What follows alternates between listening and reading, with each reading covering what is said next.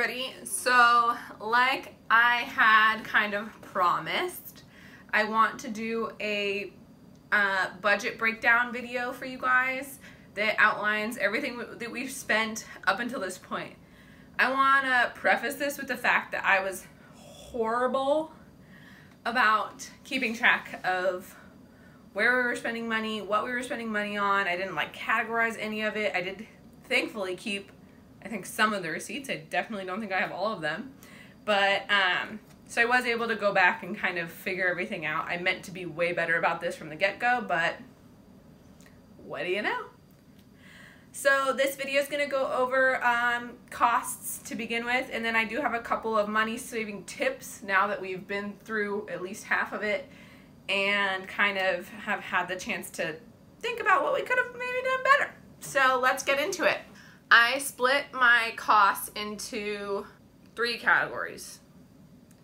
I tried to do a whole bunch of different little piles, and then it just ended up, I think it's just better to do 3 categories. So I have plumbing. So plumbing includes everything: PEX pipes, freshwater and gray water tanks, even fixtures. So I did like faucet fixtures, shower fixtures, all of those sorts of things are in the plumbing thing. All the materials to, you know, lay the shower, all of that stuff is in the plumbing category. I have a building materials category. In that category, it's a miscellaneous category. So it's things like screws, any wood that was used for pretty much anything, any random stuff. So like going back many moons ago, I don't even remember making these videos, but the floor prep, so all the paint for the floor prep and the, you know, silicone, the caulking, all of that stuff is in building materials. Various other random things that I, you know, couldn't figure out where to put them. And the last one is electrical, which is still kind of small because we haven't finished it off, but it includes all the wiring and all the things that go with the wiring, the distribution box. It will include, when we've purchased them, which we haven't yet, any light switches. Well, we have some outlets, lighting, which we have none of yet. So those sorts of things are all in electrical. So plumbing. Plumbing came out to a total, based on my receipt organizing and things that I've kept, my plumbing has thus far come to a total of $1,045.21, which is probably about what I expected. We've spent a good chunk of money on plumbing. We've bought, you know, tools for it. We've rented tools for it. There was a lot that went into it. Mounting the gray water tank was a huge portion. And I just like kind of briefly glanced at receipts. I wasn't like, this item is this thing. I was like, this receipt is generally this, and I would just put it in the pile. I wasn't like being super duper specific about this. So if you have more specific questions, feel free to ask in the comments and I'll do my best to answer them. Like I said, my record keeping was not 100%. Next category is building materials. Building materials totaled, according to my receipts, $1,001.37. So that's all of the wood and all the screws and all the miscellaneous items. Electrical only totaled thus far to $144.85. So those 3 categories that I totaled together come to a grand total of $2,191.43. So I want to start by saying this is just the receipts that I kept. Like you guys all know, my parents have been super kind in helping out with knowledge and, you know, physical labor and all sorts of things. One of the big things is my dad has a Lowe's credit card, and that provides you 5% off your purchase at Lowe's every time you make a purchase. So I've been using his card a lot and paying him back for those purchases, but he keeps the receipts because he is really good at tracking receipts, and that's a thing that he does because he's the finance guy, and obviously receipts aren't my thing.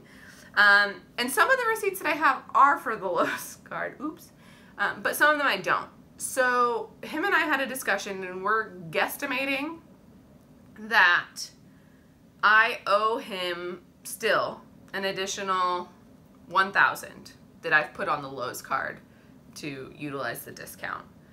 So I think that makes it, well, wait a minute.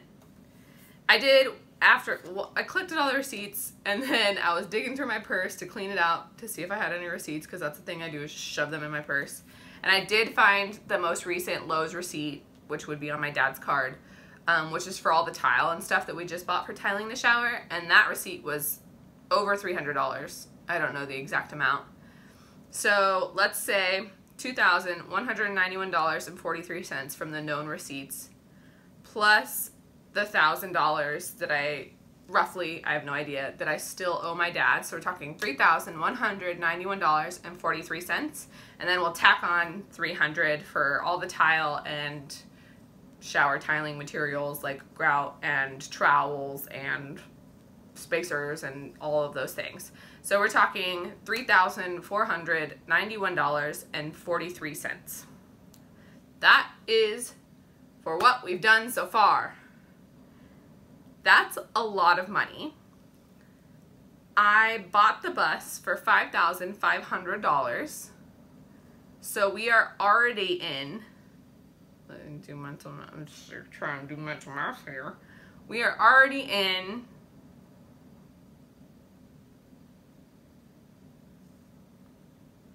let's call it $9,000. We're already in $9,000. That's close. If you want to do the math and tell me what it is below, but I'm not doing it in my head.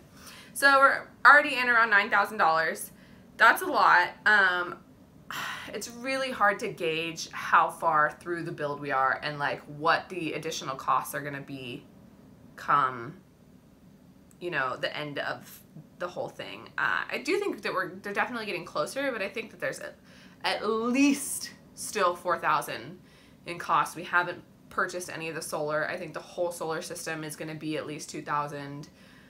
If you have recommendations or tricks up your sleeve that can keep your solar cost under $2,000 for everything, inverter, charger, panels, wiring,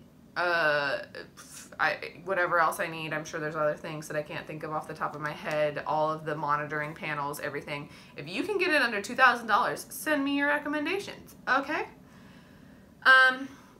When I went into this, I had like a rough budget in my head, and I'm going to go over, when I finish this, a couple of my like money saving tips, like I said.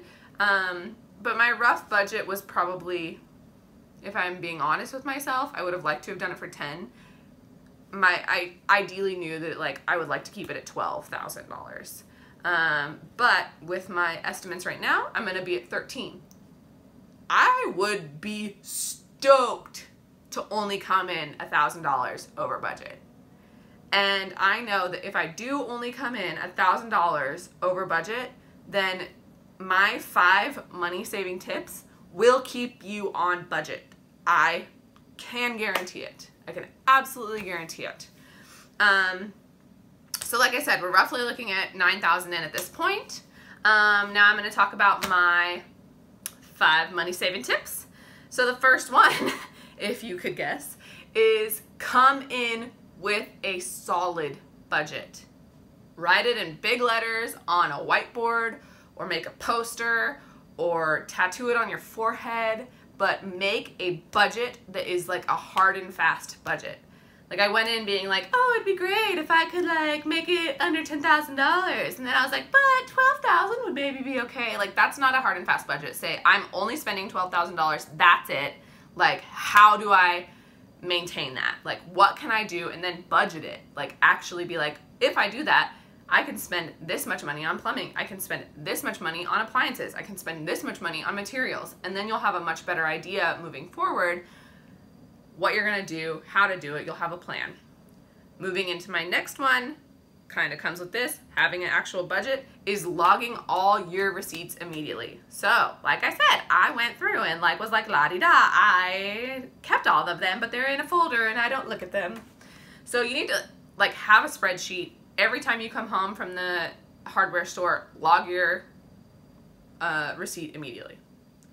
It's going to be even better if you choose to have like specific categories, and then you can like split out the items in the receipt and put them in their appropriate categories. If you want to get that detailed, that's totally chill. But at least log the receipt immediately. and like keep your receipt and have it know that day so you don't lose it or anything like that. Tip number 2. So this is a good one. Have a plan every time you go to the hardware store.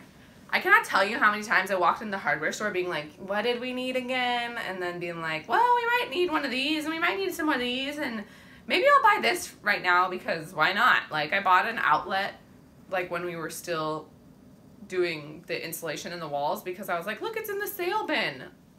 But I didn't need it and I don't know if it's in my budget and I don't know if it's the right wall outlet and all of these things. It's like, but this is how almost every one of our hardware store trips went. So before you go to the hardware store, go through the project site, walk through your bus, take stock of all of the items that you're gonna need for your next couple projects.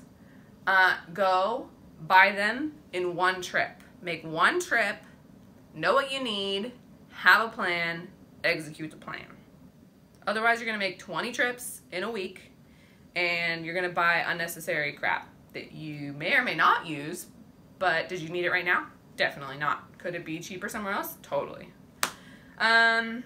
Tip number 3 is reuse materials. So I have not reused anything. Everything in my bus is brand spanking new. Every screw, every piece of wood, all the insulation. That's not true. I did use like a little bit when I was patching the insulation in the older videos. I used insulation that my dad had left over.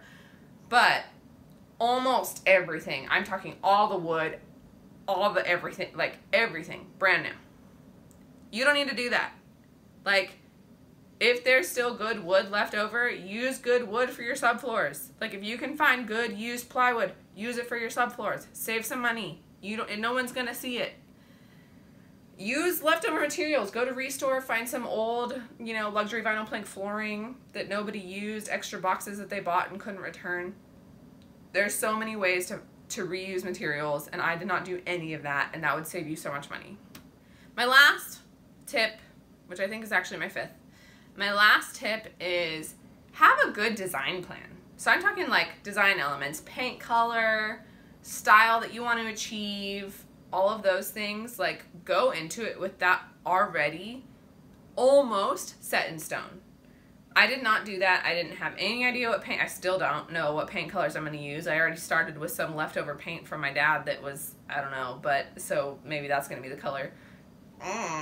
But like, have an idea. And then like I did the pine wood paneling, like now it's starting to look like a freaking cabin in the woods, which was not the design element that I was going for. So I have to figure out how I'm going to make it not go that direction. And that's probably going to take me more money because I didn't anticipate it in the first place. Also, do all my fixtures match? Definitely not. Does my shower fixture match the tile that I picked for the shower? It's iffy. Like, these are things that if you have a plan going forward, you can find good value in all of your design elements. You can pick the cheaper tile because you already knew that you wanted it to fit within this specific style. You can pick less paint or different kinds of paint or whatever. Like, if you have that all planned out ahead of time, then it's gonna help save you money in the long run. So those are my 5 major tips, money saving tips that I think would have kept me under budget. Like I said, I'm going to be very, very hopeful that we only end up $1,000 over budget. Like we said in our, life update video, we have kind of changed our direction, our plans for the future, and that kind of changes the plans for the bus. The couple elements that we're thinking of changing is we were originally going to have propane, which included a propane furnace and a propane stove, and now I'm like, we don't need that for our purpose. So are we still going to use the bus at the end of this? Are we just going to sell it? What's better for resale value? What's better for our use if we're only using it for shorter trips instead of longer live-in trips? My opinion is if we're only using it for shorter trips, we don't need those luxuries. We can use a camp stove. We don't need a built-in heater because we can just take a space heater for those short periods of time, those sorts of things that could save us cost in the short term, but would they hurt resale value in the future? Are people going to be looking for those features when they want to buy this as their RV or as their home even? So that's kind of something that we are playing with. If you have any ideas or thoughts about that, please, you know what to do. Leave them below. So that's kind of all of my costs and tips and all the things thus far. I will try to do another one of these whole cost roundups when we are completely finished with the bus. We did decide that we're going to go back and start working on the bus, start getting some stuff done. Probably need to talk about a new hopeful deadline, a new hopeful budget, all of those things. If you guys have any questions, please feel free to ask away. You can ask us on here, on Facebook, on Instagram, on TikTok. I just did my first TikTok video tonight because why not, you know? What? So anyway, I hope this video is educational and will help some of you in the future if this is something you're planning on doing.